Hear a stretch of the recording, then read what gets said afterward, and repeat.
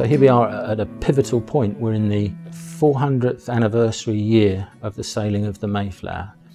And we're sitting in the Alma pub here in Harwich. And this pub was actually owned by Christopher Jones, the master of the Mayflower's wife. I formulated PCT Hub just over a year ago, which is essentially outreach functioning for the needs of the community. So people come to us with their needs and we look to find social solutions. That's now registered as a community interest company. And I was offered free office space by some friends in Miranda House. And that kind of really touched me in a number of ways, not least the fact that as a child I visited there with my Trinity House pilot father. It was the headquarters at the time for the pilot service out of Harwich. And I would go there with my father. He would pick up his jobs and his maps and this kind of thing. So it's got a sentimental element to it. My childhood was extremely violent, violent in the home. My father was a very broken man and violent. He was an alcoholic. And school life was extremely violent, the Catholic school that I went to. So it was physical attacks on me all the way through my childhood. Then at the age of 13 and a half, my father committed suicide. And within 18 months, my life had completely changed. I'd gone from an innocent schoolboy to a fully fledged street hooligan.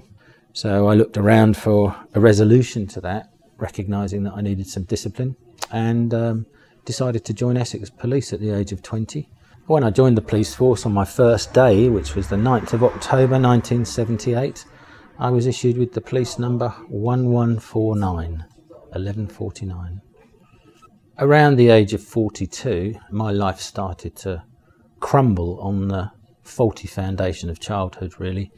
I'd entered into active alcoholism and ended up in a psychiatric unit for a spell with a suicide, not a suicide attempt. It was a suicide that went wrong because God had other ideas. And consequently, some friends took me to a monastery in northern France, the Taizé monastery in northern France.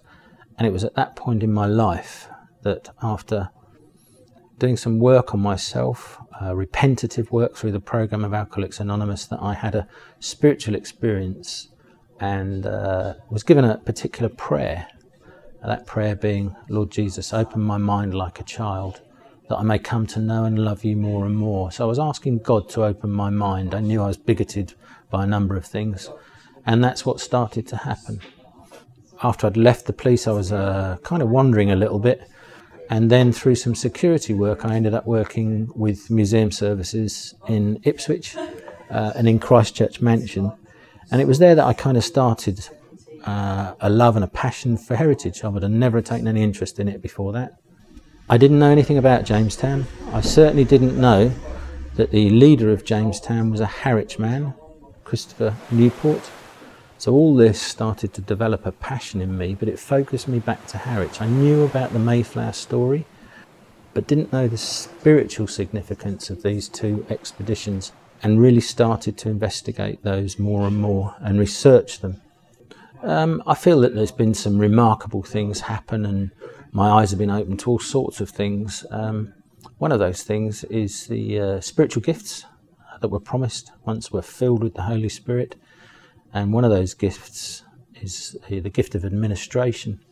And I was really inspired when a vicar friend of mine, very good friend of mine, Dave Beals, enlightened me around that spiritual gift and the Greek word, kubernesis, which means pilot.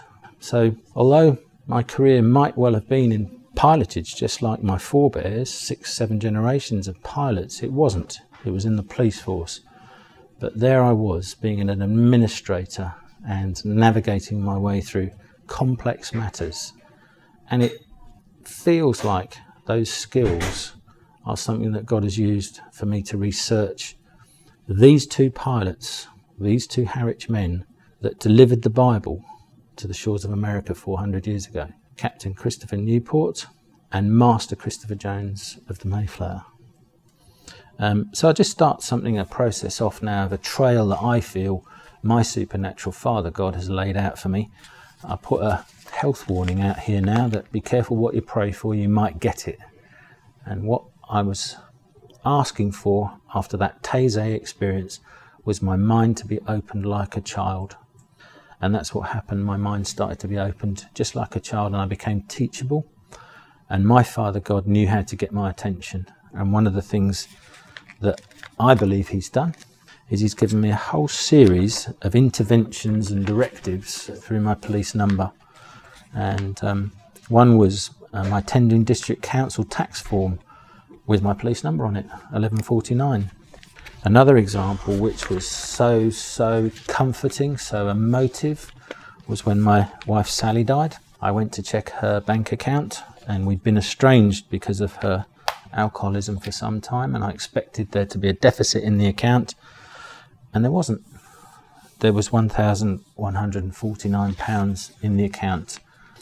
I went to a Christian conference on addiction in Manchester.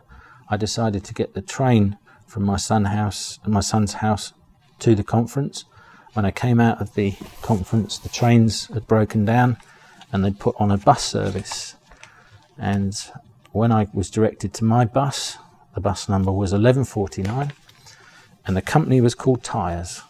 Well, I checked my tyres when I got back to my son's, and I had a chunk out of the side wall of one of the tyres that I just wouldn't have known of. So I waited, and before I left for Essex, I got the tyre changed. Some extraordinary events have drawn me to the relevance of Mayflower in terms, and Jamestown, in terms of the deliverance of Israel. Now that's quite an extraordinary leap to make. And one of the key scripture relevant to that is from Isaiah, and it's at 27, and it speaks of the Leviathan spirit. In that day, the Lord will punish with his sword, his fierce, great and powerful sword, Leviathan, the gliding serpent, Leviathan, the coiling serpent. He will slay the monster of the sea in that day. And it goes on, sing about the fruitful vineyard. I, the Lord, watch over it. I water it continually. I guard it day and night, so that no one may harm it. I am not angry, if only there were briars and thorns confronting me.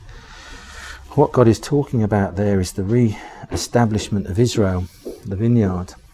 My own interpretation of that is that there's been a spiritual interference in that through the Leviathan spirit. The Leviathan spirit is the twister, and the twister of the truth. So we've moved away from the actual relevance of Israel and the Aliyah, the return of the Jews to Israel.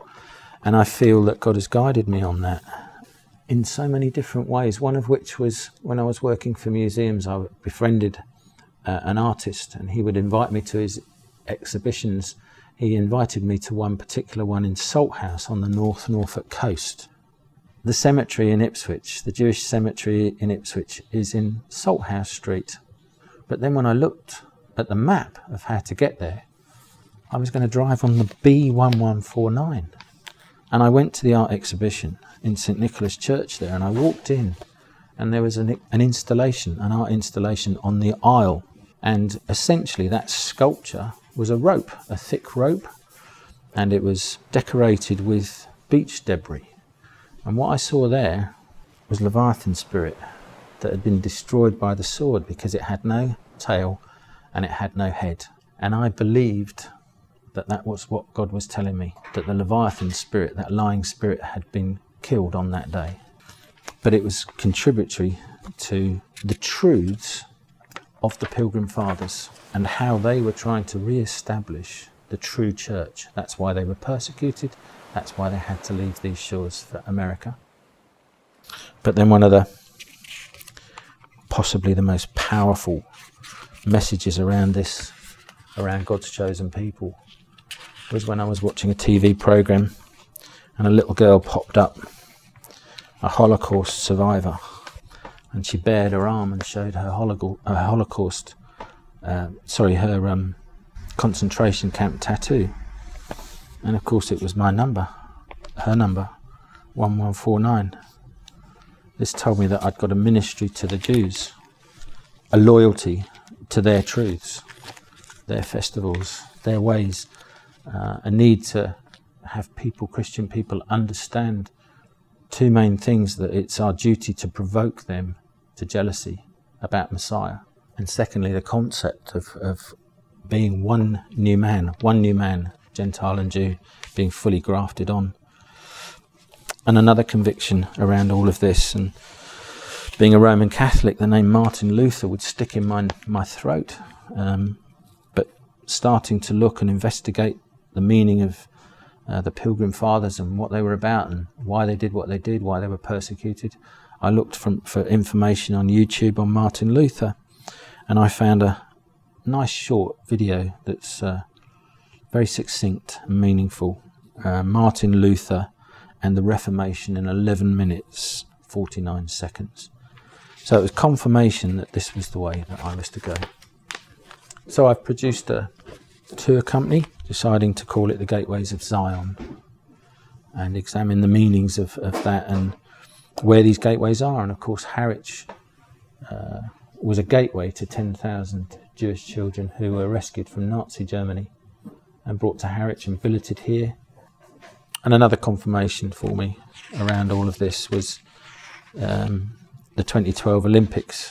I was asked to lead the Olympic flame into Colchester Town Centre, and the irony was that the torch was leaving my former workplace at Christchurch Mansion, where essentially all of this started for me, and specifically I was to hand it over at Sally's the hairdressers at the bottom of East Hill, and that was my wife's name, Sally, and she was a hairdresser. So I told her, and I said, meet me there, and that's where I handed over the Olympic flame, which I believe God was using to ignite his church in this country. I believe that God anointed that flame, and I believe that God supernaturally had his emblem put on that flame, because when you examine the actual design of the 2012 branding, it spells out Zion one way and 2012 another. When I related the 1149 sequence to a young friend of mine, he did what young people do, and he Googled the number, and he was excited with what he found, because right in the heart of the area in America where the Pilgrim Fathers prospered, he found a restaurant, and the restaurant is called the 1149 restaurant, just south of Boston. Another discovery when he Googled was Alden's Boatyard in Rhode Island. At the time of Googling, they had 11 of their 49 model yachts for sale. The significance there as well is that John Alden was on the Mayflower. He was a Harwich man, and John Alden of Harwich was the first man to set foot on Plymouth Rock. So I feel compelled to visit the 1149 restaurant, and it would be lovely to track down the Holocaust survivor with the tattoo 1149 on her arm, and well, I would just love to buy her a meal, and in that sense be one new man before God with her over a meal in the 1149 restaurant. So I've catalogued all these, and the whole thing really has led me back to Harwich and back to what I believe to be a font of the origins of American Christianity in St. Nicholas Church, and that is the font where Christopher Newport was undoubtedly christened, because the record still exists, but also Christopher Jones was christened. That is disputed. That is disputed because the records are missing, but it's what I would refer to as axiomatic history.